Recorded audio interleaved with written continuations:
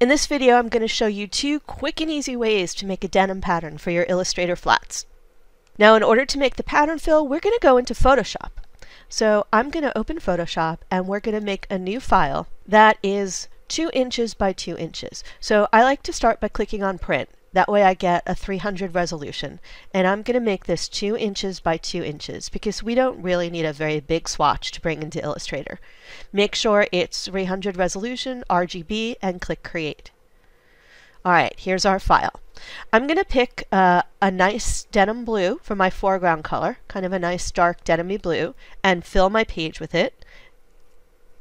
And the shortcut for that was Alt or Option Backspace. And then I'm going to swap my colors and pick a nice kind of lighter blue for my foreground color. And now we can start.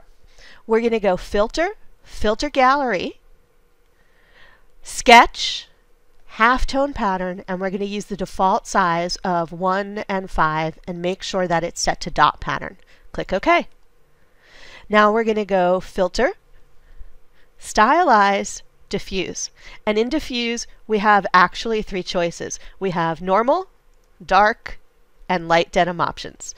So let's go with the normal option for now. Click OK. To bring it into Illustrator, we're going to double click on the background layer and just click OK so it's a layer 0. And now we can make it just a little bit bigger because I don't want these edges. So we're going to Control T for transform and then pull one of the corners holding both the Alt and the Shift key just to make it slightly bigger than the page. Click OK. And now we can select that, copy it, Control C, go to Illustrator and paste it, Control V. Let's go back into Photoshop and I'm going to show you one other way of doing it and then we'll apply it in Illustrator. So another way we can do this is make a new layer, and again we're going to fill this with the dark blue, and that's Control or Command Backspace. And we're going to start the same way. Filter, Filter Gallery, Halftone Pattern, and again size 1, contrast 5, dot pattern, click OK.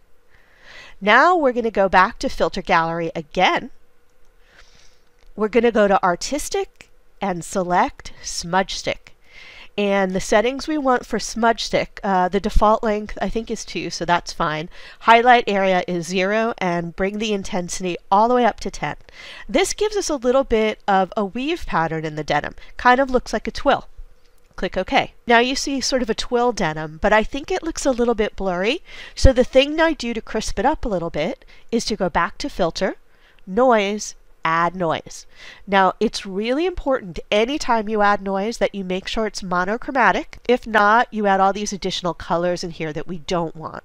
So monochromatic, I've got it on Gaussian, and I don't have it up very high. You don't want to go crazy with it. Keep it in around the 8 range.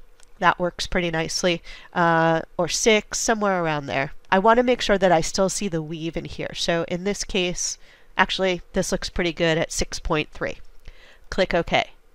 And we're going to do the same thing. Control or Command T to transform. Make it just a little bit bigger. Check. And now I'm going to select it, copy, and we can go to Illustrator and paste.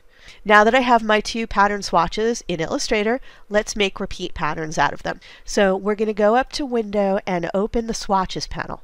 And all you need to do is grab your swatch and drag it in. So there's one, and now I can delete that. And I'll take this one and drag it into my swatches. So now you can see I have my 2 denim swatches here. We're going to hit delete for this one. And now I can go ahead and fill with them. So I'm going to grab the white arrow and select this, and we'll fill with the first pattern. And I'll do the same on this one. Let's grab the pockets too and fill with the second pattern. And there you see 2 different types of denim. This one's a little more all over, random, non-directional. This one is a little more directional with kind of a twill weave in it.